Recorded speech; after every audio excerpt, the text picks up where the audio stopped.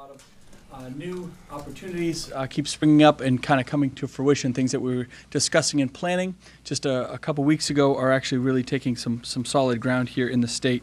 Before we kick it over to Dr. Chan for a public health update, just a little bit of data, somewhat not, I wouldn't call it good news, but better than some of the news we've had lately. This is where we're seeing some of our cases go across New England.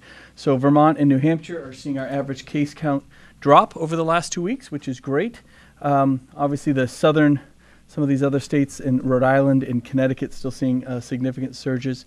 And again, as we go forward, the case count data I still believe is going to get a little more inaccurate over time just because so many more folks are going to be doing testing in the home, which makes, again, the data a little less accurate, but the ability to push back on the transmission of the virus a little better because folks are going to be finding out a little faster with a little more convenience about whether they are positive or negative. And overall, that's a very positive ebb, if you will, into the system, especially as we hit this winter surge. So we're doing well. We monitor it day by day, but over the past couple weeks, we seem to have kind of hit a bit of a plateau. We still may see a spike after the holidays. I suspect that we will. But it's nice to know that we're not skyrocketing on that asymptotic pace that we're at just about a month ago. And hospitalizations, obviously, one of the most important pieces of data that we have just in terms of where we are and the burden upon the healthcare system itself. You kind of had this kind of early fall surge, and then this is really our winter surge with hospitals. Really doubling in just about the past month. But over the past 10 days or so, we're seeing kind of a plateauing, even a slight downward trend. This can spike up at any moment, of course. But again, we're not kind of in this type of phase.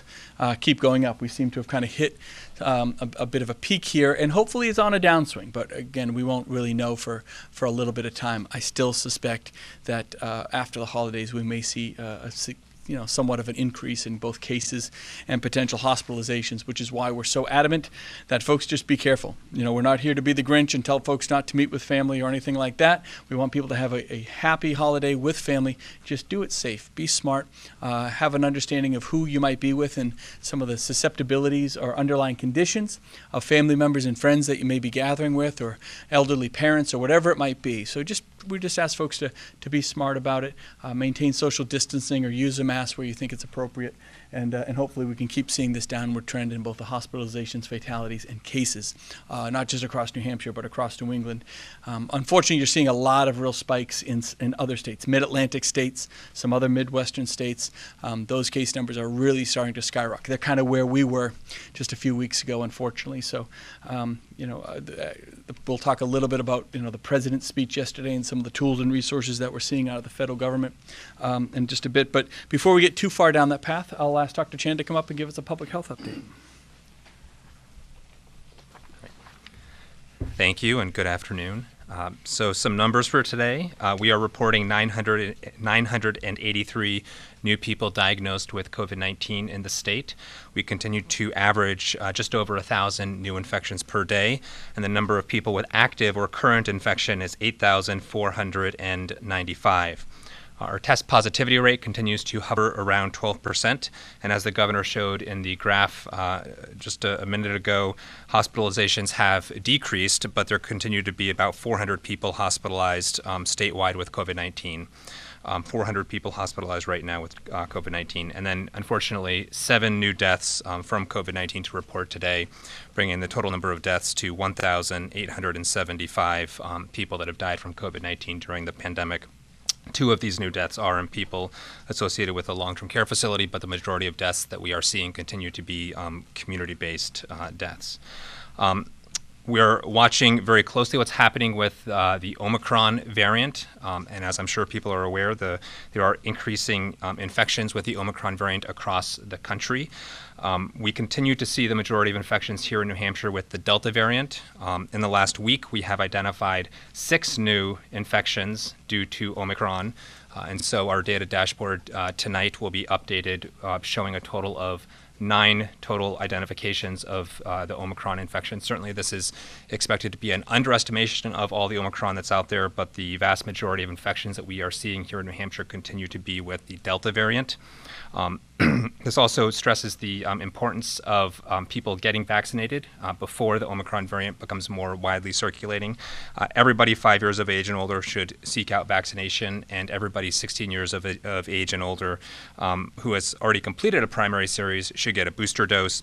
The booster dose particularly continues to be important, especially as we see the Omicron variant emerge across the country and in New Hampshire. And then finally, in addition to vaccination, as the governor mentioned, it's important for people to also continue to take other steps over the holiday season as they're gathering with people. It's important for people to stay at home and not gather publicly. If they're having symptoms of COVID-19, they should seek out testing.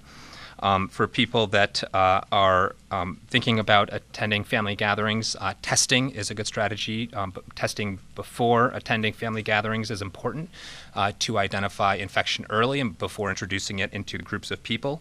And then if people have high-risk exposures, either through travel or through gatherings, getting tested after return from travel or after return from a family or group gathering is also important. In that setting, we recommend testing, 5 to 7 days after a potential exposure. And then finally, we continue to recommend that people keep gatherings small, and as the governor mentioned, just be aware of the settings that you're walking into and take the necessary precautions. We continue to advocate for a layered prevention strategy, and while that starts with vaccination, and vaccination continues to be the most important tool that we have, it is important for people to also continue to take other steps to protect themselves and family and friends. And with that, I will hand things to the commissioner. Thanks.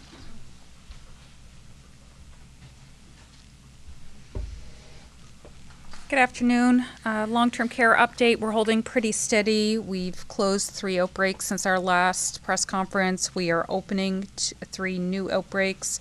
So steady at 25 outbreaks for the state of New Hampshire. Thank you. Great. Thank you, Commissioner. Thank you, Dr. Chan. A few different things to talk about, specifically about some of what we heard yesterday from the White House and the federal government in terms of opportunity. We'll just start off talking a bit about the President's remarks. As part of his announcement yesterday, the President stated that the federal emergency response teams would be deployed to several states, one of them being New Hampshire. So that was great news. And while we appreciate the federal government's support, we wanted to be clear for everyone, we have yet to receive confirmation that any new teams will be brought to the state of New Hampshire. It still, hopefully, will happen, but we just wanted to make sure we were clear that we hadn't heard of any new teams announced beyond the ones that I requested to FEMA a few weeks ago, and have already hit the ground here and have been doing a fantastic job, by the way. FEMA did send a medical team to Elliott Hospital just a few weeks ago. They've been a huge help. I want to take a moment to thank them, very valuable partners. Unfortunately, tomorrow is their last day, and we haven't received any indication that that deployment will be extended. So maybe it's possible we'll get another team based on what the President announced yesterday, but right now that isn't the case. We will keep advocating. What we did hear, though, on a positive side, we were sent 30 paramedics to New Hampshire. They were dispatched to our hardest hit hospitals. They were supposed to be here for about another 9 days through New Year's, and now we've heard that their deployment will be extended another couple of weeks. And again, that's very, very helpful. Just to know that they will be here, and the fact that they're going to be here working through the Christmas holiday. These are folks that are, for the most part, away from their families, from other states, and again, we just can't thank them enough for being on the ground here to help specifically our hospitals and our emergency rooms, keeping folks moving forward, keeping that flow of patients coming through. They've been very valuable, and they'll be on the ground for 2 weeks beyond, so probably about another 3 weeks in total, which is really, really great news. And we're still advocating. We're hoping we'll still get a team in to help administer monoclonal antibodies. We don't have confirmation on that just yet, but we're going to keep advocating for that. We have received more monoclonal antibodies to the state. That's great. What we're looking for is the staff and some of the folks that can help administer that treatment. It can be a little bit time sensitive. It can take up a lot of time, and we want to make sure that a lot of our nurses and doctors are on the front lines, and any help we can get in terms of deploying those monoclonal antibodies early on in an individual who is symptomatic can very much help keep them out of the hospital. So it's a big tool, and we're very appreciative of that. So we'll see if we can get a team up here to help administer. Testing. Oh, that's another big one. So You know, the Biden administration was very reluctant, and I would, in some senses, say resistant to the concept of home testing. As a lot of folks know, we were the first state in the country to really make a very large amount of home testing directly available to our citizens a couple weeks ago. We put out just about 1 million tests. They were taken up in literally about a day, which was great. It really showed that the demand was there. I think a lot of people appreciated how easy the program was. They clicked a button, and 2 days later, Amazon was dropping tests off right at their doorstep. Clearly, what New Hampshire did was we were a very good example. The system worked very, very well, and I'm very excited to see the Biden administration has changed course, and the president announced 500 million home tests. They're now promoting to be released sometime in January. So for the other 49 states who are watching what we did, wondering how we did it, it was great to see that Washington kind of saw our success, and hopefully they'll be able to replicate that for the other 49 states that are out there. In the meantime, we are already going on to phase 2, if you will, of our Say Yes to the Test program. So tomorrow morning, starting tomorrow, any households that did not receive one of the first 1 million tests that were available online will have another shot. We're going to do a second round of Say Yes to the Tests. I believe it's about 750,000. Is that right? I just want to make sure I get that number right. 750,000 tests will become available to New Hampshire residents, again, who did not already get one as part of the first round, because we want to make sure we're, making sure as many families can participate in that program as possible. So that will become available tomorrow. You just go on the nh.gov/COVID-19 website. So we're estimating about another 180,000 households will be able to click on and get a bunch of these tests, because they don't just send one, they send a few, which is really, really great. So nh.gov/COVID-19 tomorrow. I believe the tests will be sent out just after Christmas, on December 27th, I believe.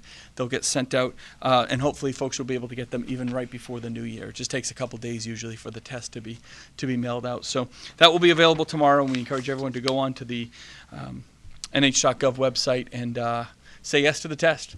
Click on it, and you'll be able to hold on to them. They don't really expire, at least for a long amount of time, so you'll be able to have them for yourself, your kids, your coworkers, whatever you might need in the coming months. Switching gears a little bit to the Executive Council. Earlier this morning, the Executive Council did vote to approve another $55 million in requests from my offices to respond to the pandemic.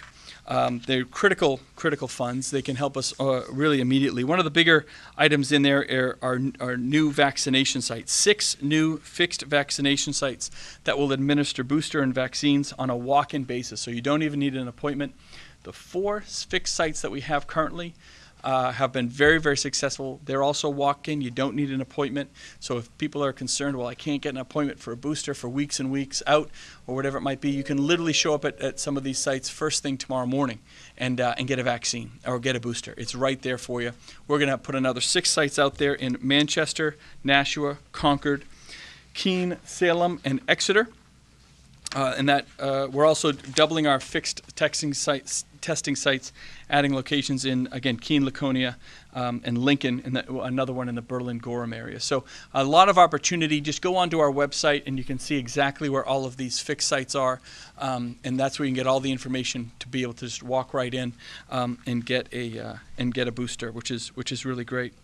In terms of adding more beds, kind of a little bit of an update that we provided last week to decreasing the jam on beds in our hospitals.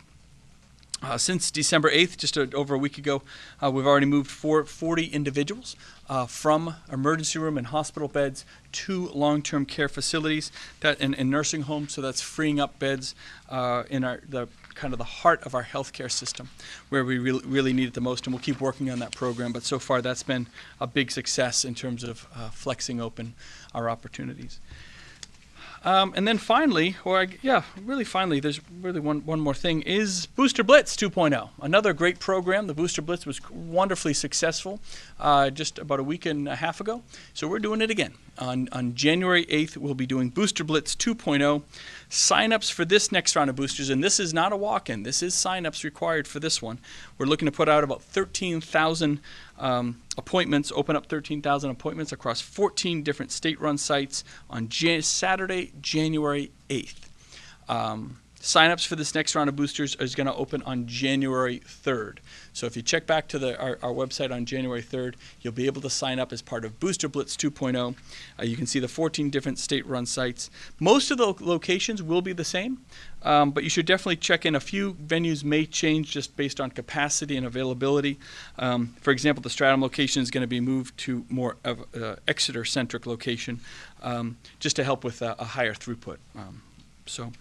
nh.gov/COVID-19 and just click on the button that says Booster Blitz, and that'll open up all the opportunities. You can see where the sites are and register for the boosters. And again, that's just boosters, not to state the obvious with the title. That's not for people getting their first or second shot of the vaccine. That's just boosters on January 3rd. And again, if you're looking for a booster today, you don't have to wait till January 3rd or January 8th. You can literally walk into any one of the fixed sites first thing tomorrow morning if you'd like and get a booster. So we're trying to make everything as easy to access and available as we possibly can. The last thing real quick is the CARES Act. So if you remember way back in March of 2020, one of the first things that Congress did, which was very helpful, was release a lot of money in CARES Act funding. We talked a lot about CARES Act programs and opportunities last year. We did find out late last week, the program was really set to end in 2 weeks, but we found out very late last week that there is a slight extension on the program, which is opening up some opportunity. So long story short, we're going to be allocating another $10 million of CARES Act funds to hospitals based on their bed count. Again, just to allow hospitals to react to the COVID pandemic, have some flexibility. They can invest it, whether it's in their nurses or their doctors or equipment, whatever they really need to address the COVID issue within their system. But $10 million in grants will go out to hospitals. I think all hospitals will get something based on their bed count. So it's a nice, even, and fair formula to support the COVID response and the continued COVID surge. A few other programs in there that we're able to reallocate money to at the very last minute, but that little bit of flexibility that the federal government gave us really allows us to reallocate some of the, I'll call it, unused funds and untapped funds at the last minute, and specifically to hospitals, which is obviously where a lot of the need is today. Okay, I know that's a lot. We can open up for questions. Governor, as far as at-home testing, as you said, case numbers won't be as reliable as they were before because of that. How are we measuring the level of the virus in our community? Is it through the number of hospitalizations and beds, or how are we going to know? I think one of the best metrics is through hospitalizations, because it's not just about transmission. Transmission in the community, you have to get a handle on it. And the viral case data won't be completely useless by any means, but my sense is there's just going to be a lot of positive and negative results that just aren't going to necessarily be reported to the state or even the federal government with all the home testing going on. So what I look at primarily is the hospitalizations. I go back to what we talked about back in March of 2020. This is all about making sure the healthcare system doesn't get overloaded, and that's really the primary metric we use. And you can look at how Delta is a little bit different than the Alpha variant back in 2020 in terms of the number of individuals that are actively have COVID versus the number of individuals that are in a hospital versus the number of unfortunately, the fatality rate of COVID. So those rates have dropped, which is great. Not quite sure what Omicron's going to bring. I was on the phone with Dr. Fauci and a lot of other governors yesterday talking about Omicron. What it really meant, was it more dangerous? Where were the sensitivities and where could our potential vulnerabilities be with this new variant?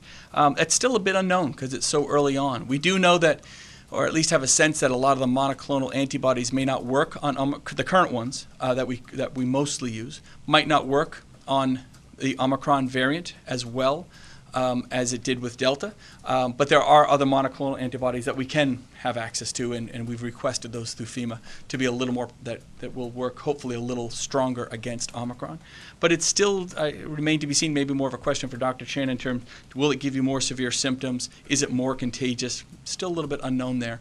But right now it's really about making sure that we're prepared for whatever it might be. And I think that's what everyone's really gearing up for. Clearly, it's, Omicron is going very, very aggressively through the rest of the country with about 75, I think the number they reported was about 75% of current cases as of yesterday were Omicron across the country. Not as much in New Hampshire, which is kind of interesting, but we're monitoring it, and we have no doubt it's already here in pretty aggressive form. We have 9 cases confirmed, but I think over the next week or so, we're going to see that number really skyrocket. So watch for me. It's really about watching the hospitals, making sure that nurses and doctors have the resources they need, and they're not getting overtaxed. And that really comes with these additional teams that we've been requesting. Just a quick follow-up. As far as the at-home tests, we have heard from people who have tested negative multiple times on those, but positive on the PCR. Do you know if we can get an explanation as to why that may be? Well, again, the Binax tests are fairly accurate, but they're not nearly as accurate as a PCR. We've always known that. We've always talked about that. So if folks have any doubts about the test, if they're symptomatic and have any doubts, by all means, we recommend that they go in and get a PCR test. But that's unfortunately nothing new. They're still good tests to have, especially if you're symptomatic and positive. Usually, I want to say it's about an 85% accuracy rate. Maybe 70 if you're symptomatic and positive. Yeah, so it's about a 70% accuracy rate. So it's a good bellwether. If you don't trust it, you can get a second test or go for that PCR test. But that accuracy number hasn't really moved, I don't believe. It's always been about there. When we're talking about those Binax tests or some of those rapid tests that we deploy. Is that concerning to you, just now that we're providing those to so many people? No, it's still an opportunity to have a sense of where you are, to be sure. I mean, any potential test, even if it's only 70% accurate, is still a good thing to know, and it's still helping a lot of folks identify early on that they may have, the COVID. What's the difference there? Is it the viral load, Dr. Chan? I'll ask Dr. Chan to talk about that. Yeah. What might be the difference there? Yeah, so difference between antigen tests and PCR tests, right? I mean, antigen tests are not a new type of test technology, right? There's always a difference, always has been a difference in accuracy between PCR-based tests, which detect the actual genetic material of the virus itself, compared to the antigen tests, which are really looking for the proteins of the virus. The same issue comes up every year with influenza testing, right? Influenza is a different virus, but we still have the same type of testing technology, where the antigen tests have a lower accuracy compared to the PCR test. So this is a known limitation. And so the question is really around testing strategy and how to use the available tests that we have to prevent spread of COVID-19. And there's a role for both types of tests, right? We've always said that PCR tests are more accurate, are more accurate than antigen tests, but antigen tests are better than no test, right? And so it really comes down to an issue of it really comes down to clinical decision making first off, but also an issue of accessibility. And so if somebody can't access a PCR-based test, then we want to make the at-home antigen tests readily available so that people can much more quickly identify infection if they have it, so that they can isolate and prevent spread to other people. This gets a little bit confusing because there are differences in accuracy depending on whether somebody is symptomatic or not symptomatic. When somebody is having symptoms of COVID-19, we've always said that either test is appropriate. When you're talking about screening testing, testing somebody that is not having symptoms of COVID-19, we've always expressed a preference for the PCR test over the antigen test. But again, an antigen test is better than no test. So, it depends on someone's situation, whether they're having symptoms or not, but the testing is available, and it's more important to make the testing available than to not do a test at all, for example. What's the most important thing that people should know about the Omicron variant and COVID-19 right now from your perspective? I think it goes back to what we've talked about the last few weeks, is that we believe the Omicron variant is more infectious. It's going to be more easily spread, and we can make this determination based on what's happening in other countries like the United Kingdom, what's happening in other parts of the U.S. that are seeing dramatic spikes, increases in Omicron, even overtaking the Delta variant. So it's important for people also recognize that the vaccine is going to be less effective at preventing infection, which is why we've been recommending a booster dose, right? It's being shown more clearly through this emerging studies that a booster dose is going to be more important against the Omicron variant than against some of the past variants in terms of boosting antibody levels, boosting vaccine effectiveness. So there's sort of two things there. One is get a booster dose because we believe that's going to be important for preventing infection and severe outcomes from the Omicron variant infection. But also as we see the numbers start to rise in other parts of the globe and other parts of the U.S., it sort of stresses also, or it stresses the importance also of people not just relying on the vaccine when we have such high levels of COVID-19, but also taking other steps to prevent spread between people. Given that, should people be gathering with extended family and going to Christmas Eve parties and things like that? And if they do, should they be wearing a mask? Should they be opening the window? What do you say to those people? Yeah, so I think it goes back to the multi-layered approach that we've been recommending all along. We do want people to be able to gather with family and friends this holiday season. I believe it can be done safely, and with the appropriate layers of protection, it can minimize the risk of spread of COVID-19. But it is important, especially over the holidays, for people to get together. And so, again, it starts with vaccination. It starts with getting a booster dose. But we do recommend that people keep group gatherings small. We do recommend that people do not attend group gatherings or gather with other people if they're having symptoms of COVID-19. Those individuals should stay home and get tested. Ventilation, you mentioned, is important. If you're gathering indoors, look for ways to increase ventilation. That could be cracking the windows open. That could be turning on the ventilation fans in the kitchen and the bathroom, for example. There's actually a lot of guidance on the CDC website for how to increase ventilation in a home. And then it comes back again to testing, right? I think there are a lot of scenarios where testing can be employed as an important mitigation measure, both testing if somebody's symptomatic and staying home, testing before a group gathering to screen for infection even if somebody's asymptomatic, and that's where at-home antigen testing can come in handy. And then testing after a potential exposure. So if people are gathering, if they're traveling, if they're gathering together, if there may have been exposure at an event, we do recommend testing about 5 to 7 days after a possible exposure. So there's multiple scenarios where testing comes into play, which is why making testing more available is an important strategy to control spread of COVID-19. And then finally, regarding masks, you asked about masks. That's going to depend upon individual circumstances. Certainly, if people want the extra layer of protection, especially if you're going into larger group gatherings, then face masks may be an important mitigation strategy. We spoke to a ICU doctor today who mentioned, this year was supposed to be better. Vaccines are here, and that was something we were all looking forward to. The doctor said that it's actually worse now. With Christmas and the new variant, is it too late to slow it down now within the next couple weeks here? So we know how to control spread of this virus, right? So I wouldn't say it's ever too late to control spread. I mean, we're seeing some of the highest levels of COVID-19 in our communities that we've seen at any point during the pandemic. Certainly, if we didn't have the 65% plus of the population fully vaccinated, hospitalizations would be higher, deaths would be higher. So vaccines are having an effect, we believe, but there's still work to be done getting people vaccinated, certainly getting people booster doses, and we know how to control spread of this virus, so it's never too late for people to take those steps that I just talked about to slow the spread between people and between communities. And just one more. Elliott Hospital, we received confirmation today that there's a refrigerator truck outside in case they need it. Just with your background and all the work that you've done in the last couple of years, just your reaction to that we're at this point.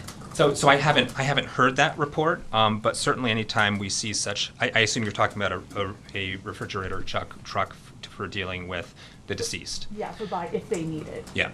That is not something that I've heard hospitals having to employ, but certainly we saw that earlier in the pandemic when levels of COVID-19 reached very high levels, when hospitalizations and deaths were very high. That's something we want to prevent. It is preventable with vaccination and with stress, again, the importance of people getting vaccinated to prevent those kind of unfortunate outcomes. And Governor Sununu, if I could ask for your reaction to that too, given where we are at this point. Yeah, so that was the case early on. There's a lot of precautionary measures that hospitals will take, especially during the winter months, and as we're seeing the surge. So I don't know if the commission wants to add anything to that, but it's nothing out. It's a very scary precautionary measure, but an appropriate one as a kind of a just in case. We're not out of the woods on this thing at all. We've seen our case numbers and our hospitalizations seem to have, maybe they're peaking, maybe they're not, who knows? But I think a lot of the hospitals are dealing with a lot, and they're going to be prepared.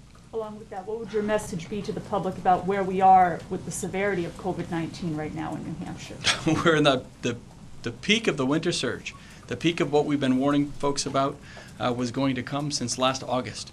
That's why the team has worked so hard over the past few months, preparing, getting ready, implementing new ideas, working with hospitals, not just in the past few weeks, but over months and months, so that we can be as prepared as possible. That doesn't mean that the surge becomes an easy process. We always knew this was going to be very challenging for a lot of folks on a lot of different levels. We're getting a little bit of support out of Washington, which is good. More support would be better, and we're hoping to see maybe some of these more teams and more help come.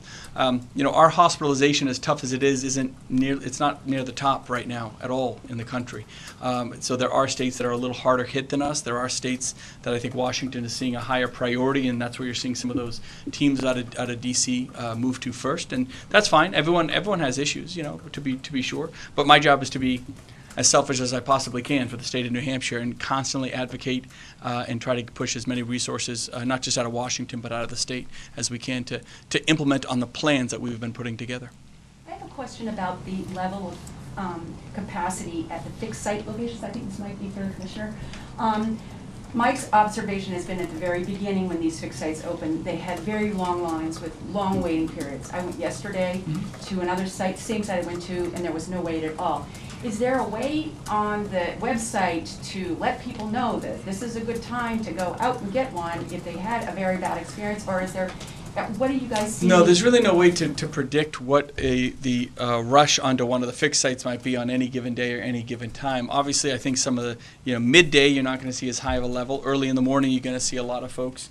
And when some of the new fixed sites open up, I think there was a big rush to them. So we've looked at that about how to kind of predict a little bit about what the capacity of some of those fixed sites might be, but they've been very successful. They're walk up. We don't want to burden people. This is a way to not burden people with the demands of setting a schedule. For some people, making an appointment is much better. They want a much more fixed time, so they know they can go with a pharmacy or their doctor to make sure that they're getting it. A lot of other folks have a little more flexibility so they can take advantage of this, but there's no real way to predict it. Our job is to open up more sites, right?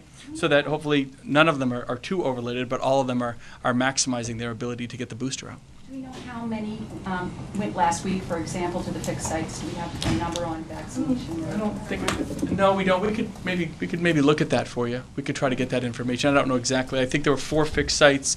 Each one could do about 375 doses a day. So we can see exactly how many folks actually took care of that. But I can tell you, when we put these new sites in, we're putting 6 more sites out there. That's really being done based on demand, where we can get where we think we can get the highest throughput and the easiest process to access folks. So, you have to think about everything from parking to the logistics around individual locations, and hopefully maximize those locations where the need will be the highest.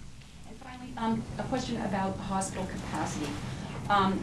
40 new beds basically have been freed up by this initiative. What would sort of be the goal for you guys to get to with this effort, or what do you think is the maximum? Specifically with the long-term care effort? Yeah. Well, as many folks as we can get out as possible. What really happens is you have individuals that are ultimately waiting in a hospital bed for a long-term care bed.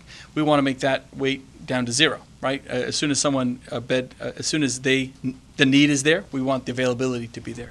I don't know if we'll ever actually get to that goal. So there's not like a specific number, but it's just about making sure that that aspect of hospitalizations and bed capacity, that throughput is really moving. When you look at, there's so many aspects to bed capacity. Everything from length of stay. We've talked last week, we discussed a little bit how, the average person in the ICU for COVID might be there for 5 weeks, where the average person with a triple bypass is only there for 5 days. So, that one individual is really taking up the equivalent of 7 or 8 beds, right? That one COVID bed is worth 7 or 8 beds for non-COVID issues, because it can be turned over that many more times. So that's why we have such a compounding problem. Every additional COVID taken bed, it creates a more of an exponential problem for the system as a whole, which is why throughput is so important.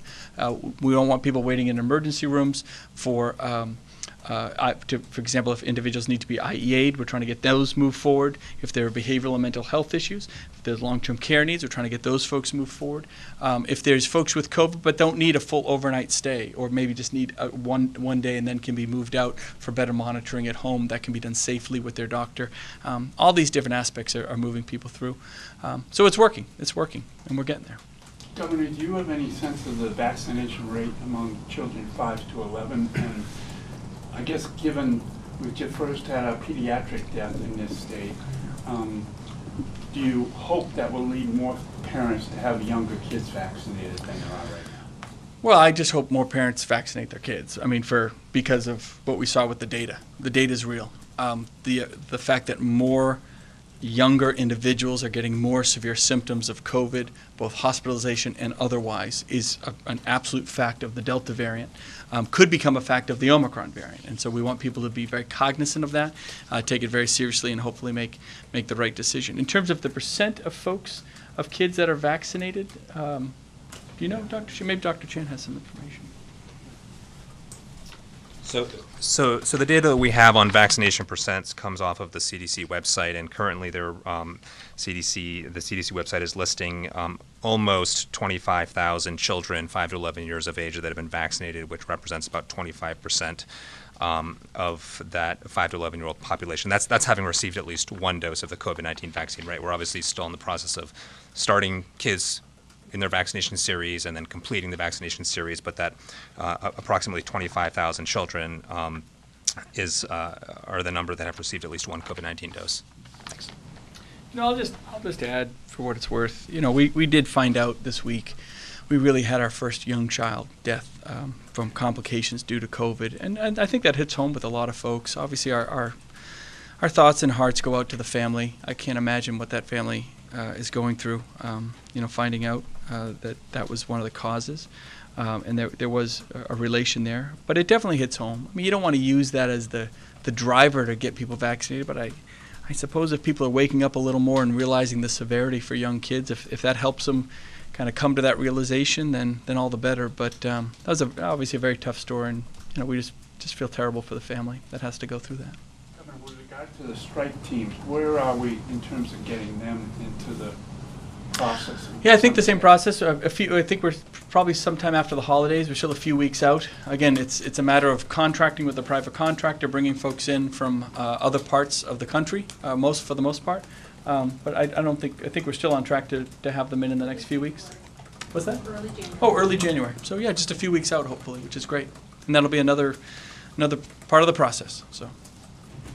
Do we know, with kids, where the level of spread is in schools these days? And should kids be wearing masks all the time, and should we be spreading them out again like we were doing earlier on?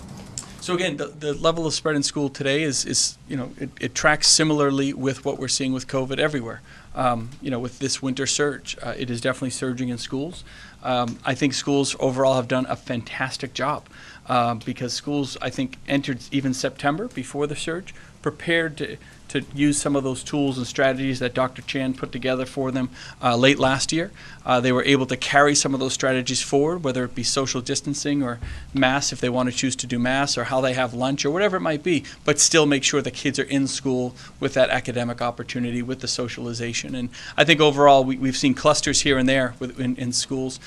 We've had few issues, one or two issues where I think some teacher outbreaks have kind of pushed there weren't enough teachers really to come in, but by and large those teachers, recovered and back into class, which means the students were back into class, and that was all a very positive mix. So I think schools have done a fantastic job and have been a great model for how to do it without having to shut everything down, how to put a lot of these pieces in place, that Swiss cheese effect that Dr. Chan talks about, all these different pieces that can really help mitigate the spread and keep kids in. Again, you see clusters here and there, 2 or 3 kids out in that classroom, 2 or 3 kids out in that classroom, and eventually, for the most part, they roll back in.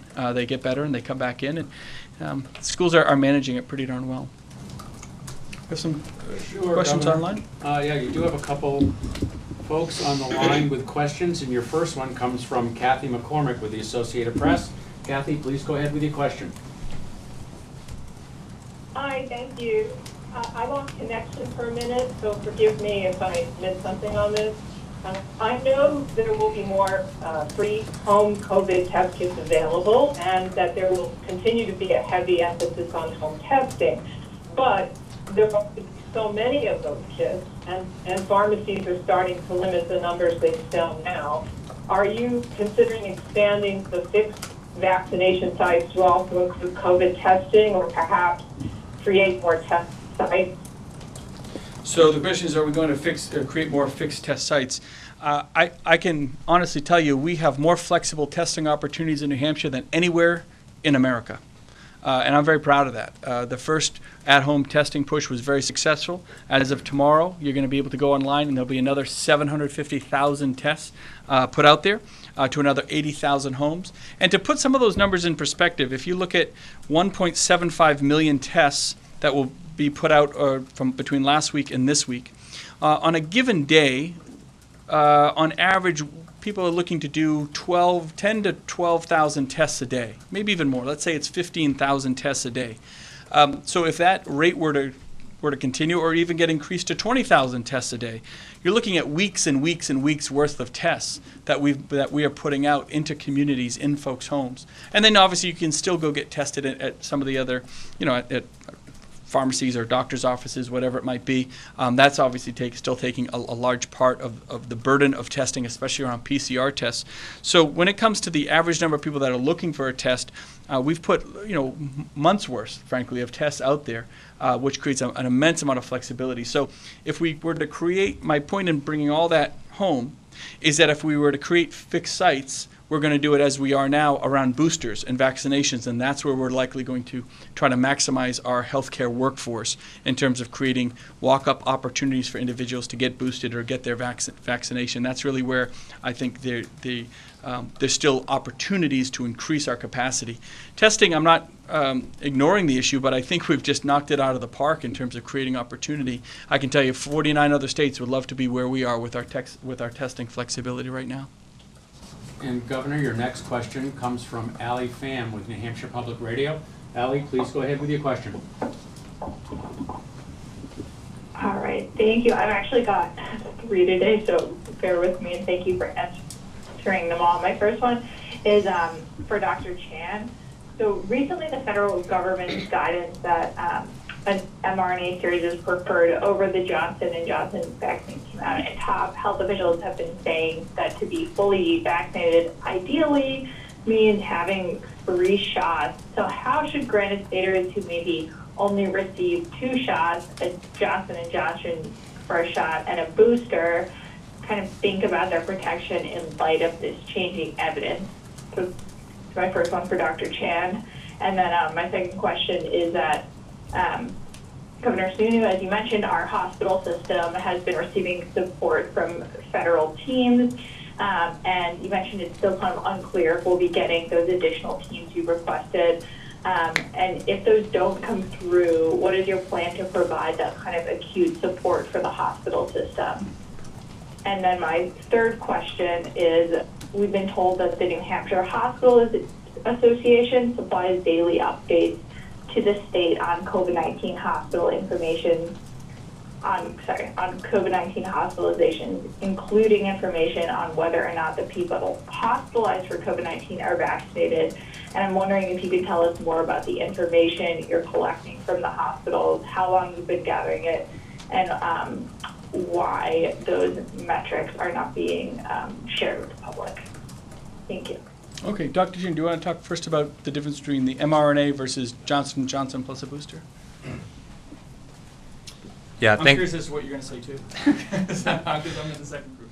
So, thanks for the question about the mRNA vaccines, meaning the Pfizer or the Moderna vaccines versus the Janssen vaccine. And you're absolutely right. The CDC, end of last week, came out with a recommendation, a preferential recommendation, recommending the Pfizer or the Moderna vaccines over the J&J Janssen vaccine. The reason for that preferential recommendation was not because the Janssen vaccine doesn't work. The reason for that preferential recommendation was because of some of the risks that have been found with the Janssen vaccine, specifically the thrombosis with thrombocytopenia syndrome, thrombosis with thrombocytopenia syndrome, or TTS, that was identified very early on this past spring after rollout of the Janssen vaccine that caused the pause, I think, back in April. So this is not a new risk, but what has been found is that there has been some continuing rare occurrence of TTS, or thrombosis with thrombocytopenia syndrome, despite the pause that happened last spring, and these rare occurrences of TTS have occurred not only in females in their 30s and 40s, which were and still are the highest risk group for developing TTS, but they found that the risk of TTS existed in other age groups in females and also in males. So that was the reason for the preferential recommendation of the Moderna or the Pfizer vaccine over the J&J Janssen vaccine. It's not because the J&J or the Janssen vaccine doesn't have effectiveness against preventing COVID-19 or hospitalizations or deaths. Regarding your question about people that may have received the Janssen vaccine, the number of doses that somebody can receive is dependent on which vaccine they got for their primary series. So for right now, if somebody started their vaccination with the Janssen vaccine, the number of doses that they are recommended and able to get are 2, right? The single dose primary series followed by a booster at least 2 months later. For the people that started their vaccination series with either the Pfizer or the Moderna vaccines, those individuals are able to get 3, maybe 4 vaccines, 4 vaccines if they're moderately or severely immunocompromised, right? So these are different vaccines. They have different authorizations, different recommendations for how they're used. And so for somebody that has already gotten the Janssen vaccine and already taken the step of getting the booster dose, that's it for now. There's no other doses of the vaccine that are recommended. But I think it does highlight the importance of people getting the booster dose, right? So if you got 2 doses of the Pfizer vaccine or 2 doses of the Moderna vaccine or the single dose Janssen vaccine already, everybody 16 and over should get a booster dose. Again, because of the emerging evidence showing that those booster doses will be needed against the Omicron variant. Thanks. Great. Thank you. Very informative. So I believe your second question, Allie, was about the acute care support that we have received already from FEMA through our previous conversations, and now hopefully we could receive some more based on what the President was discussing yesterday. It still remains to be seen whether they'll come. Clearly, I guess I would answer, I think the question is, what if it doesn't come? What else are we looking to do to help take some of the burden off of our healthcare system? I would go back a little bit and talk about some of the things we've already put into place that clearly are working, right? So we fast-track licensure for hundreds of nurses and frontline individuals that can work in hospitals to help either allow more folks to be in a bed that might otherwise have gone empty, or give a break, frankly, to a lot of the frontline workers that are out there. So fast-tracking the licensure has been a hugely successful piece.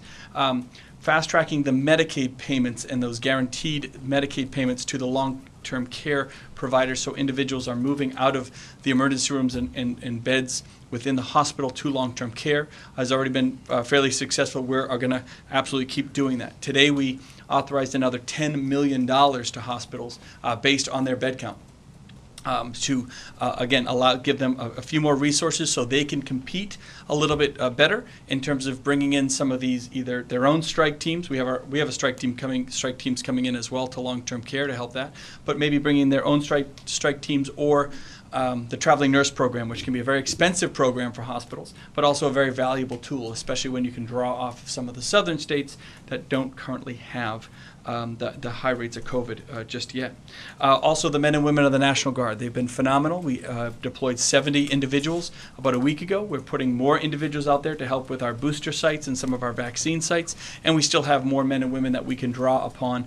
And what they're really designed to do in the hospital system is do a lot of that back-end administrative, those administrative tasks, so that everyone can kind of get bumped up in terms of responsibility and opportunity within the hospitals, and it just helps flex and loosen up some of those individuals and some of those hospitals in terms of the demand that they're putting on their own staff. And so we can always potentially increase the men and women of the National Guard if we have to down the road. So I think there's a lot of other pieces there, but and then the best thing to do is make sure that you don't have the high hospitalizations, that you're really addressing it in a preventative way, that you're providing the testing out there so folks can know that they may be positive earlier, a little more often, and they can take the right precautions for themselves, their families, and their communities.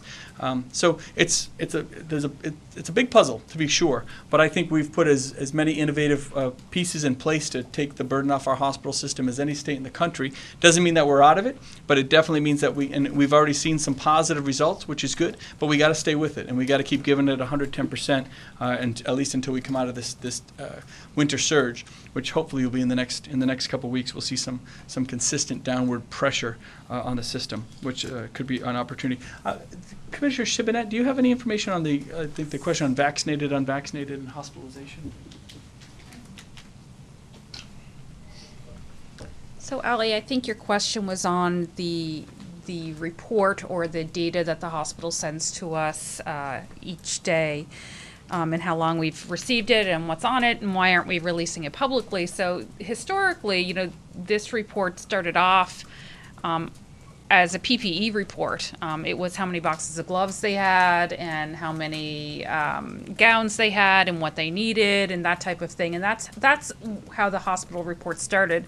And I think over the last 2 years, it's evolved to have more information on it. Currently, it has detailed information on it about hospitalizations, about vaccination status, and things like that.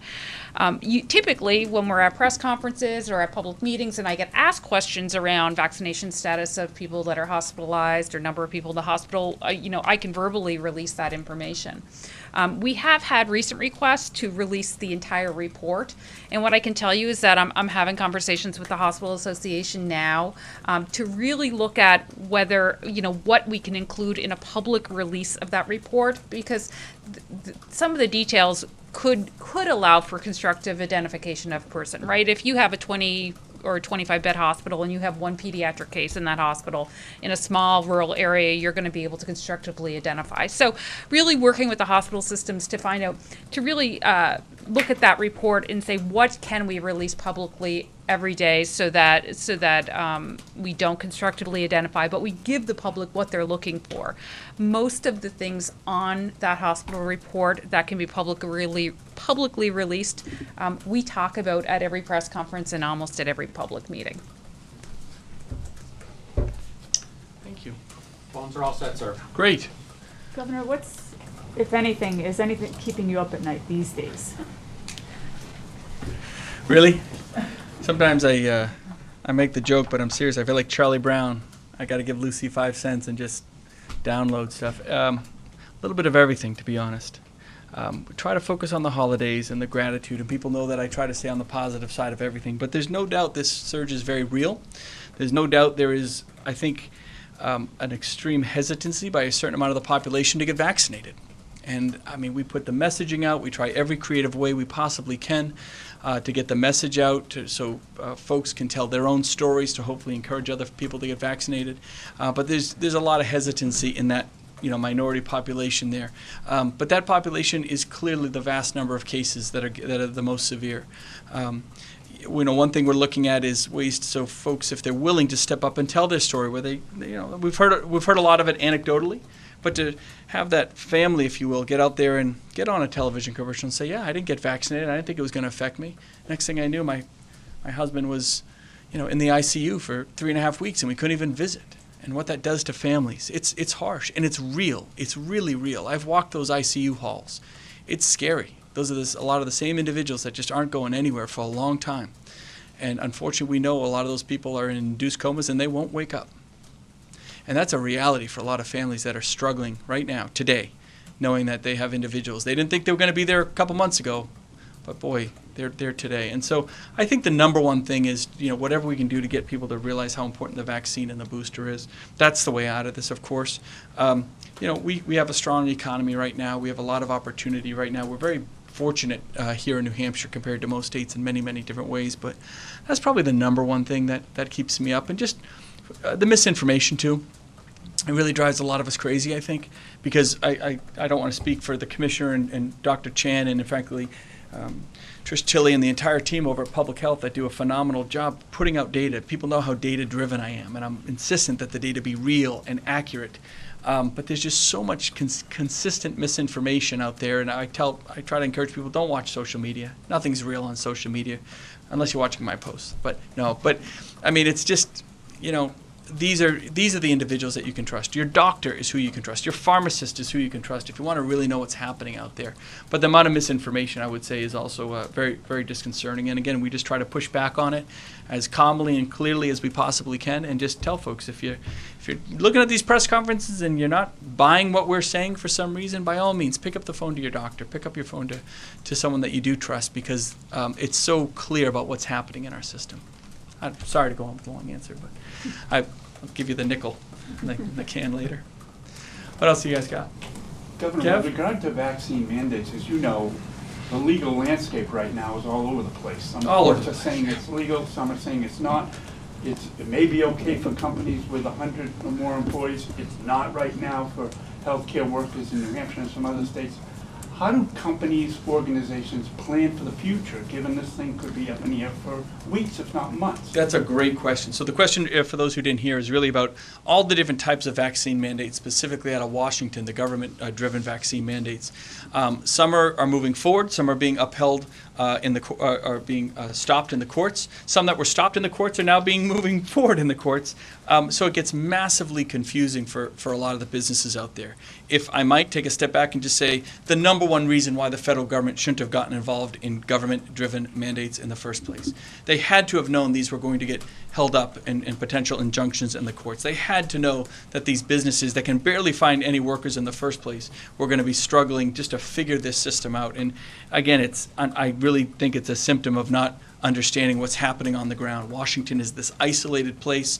They do tabletop exercises. It sounds good on paper, but they really don't have any connection to what it's doing to a lot of these business owners. To the point you just made, I've heard in the past 48 hours in particular, a lot of business owners saying, where are we with the mandate? So there's a couple. You have the OSHA mandate, which is any business of 100 people or more needs to be vaccinated according to the federal government. That was stopped in a federal court. And then another court vacated stopping it, and so technically that's moving forward, and I think that's the number one mandate out there that is very confusing. Technically, it's moving forward. I think the Supreme Court is likely to take it up in the next week or two before kind of the end date comes, and hopefully they'll put a pause to it again and give everybody time for them to hear the arguments on both sides. I can't say that with any assurity, but hopefully they'll do that. I know a lot of businesses out there. I'm not advising one thing or the other. I'm not a lawyer. I'm not going to get in that game. But I can tell you a lot of businesses have said, look, we're not getting rid of everybody. There's a certain amount of our population of employees that just aren't going to get vaccinated. We'll wait for the federal government to come knocking on our door to tell us that, we really did something wrong, because having those employees is so important, and they'll kind of play the risk game a little bit with the uncertainty. There's a federal contractor mandate that has now, I believe, been paused by the courts at the very last minute, again, creating a lot of confusion in the system. It's been paused. It is a temporary injunction on that. Whether that goes forward or not remains to be seen. I'm not advising one thing or the other, but I think a lot of businesses are going to take a wait-and-see attitude before they start telling employees they can't work for them anymore, because there's so much confusion. And hopefully the Supreme Court will jump in on this stuff quickly and sort it all out, because at this point, this is one of those things where I want the flexibility. As you know, I don't believe in government-driven mandates on vaccines, but clarity and certainty is way more important one way or the other to these businesses than anything, because they don't want to run the risk of getting fined and penalized, but they also don't want to tell employees they can't work for them and then find out 2 weeks later that the rule that drove them to get rid of an employee couldn't have been enforced anyways, right? And so it's massively confusing, and I don't want to say give them, I'm not here to do the I told you so, but this is stuff that really could have been predicted. The confusion over this could have been predicted a long time ago, and I wish Washington had taken I think a more sober approach to how to go about this. Okay, great. Well, look, we want everyone. Not sure if we'll be back next week. We're going to kind of see where the numbers go. We know it's the holidays and all that. But one way or the other, Christmas is here. For those who are celebrating Christmas, we want everyone to have a very Merry Christmas. Be smart, be safe, but enjoy time with family. COVID could be with us for a long time. We know that. But, things in 22 are definitely a little better than or 21 were a little better than they were in 20. And I have no doubt things in 22 will even get better. But we have to stay vigilant. We can't become complacent. Vaccines and boosters and testing and all those basics. There's nothing new here. All those basics are just so important to maintain the health of your family, the flexibility in our healthcare system. But with all that's happening, I think the team here, I can't thank them enough. They're doing a phenomenal job at the state level. I think everyone owes a huge debt of gratitude to the individuals I have the honor of working with, because they're the ones that are making Christmas a little brighter for a lot of people and a little more flexible and a little more open. So whatever you guys can do to spend some time and enjoy time with family in a safe way, we just wish everyone the best this coming week. Thank you, guys.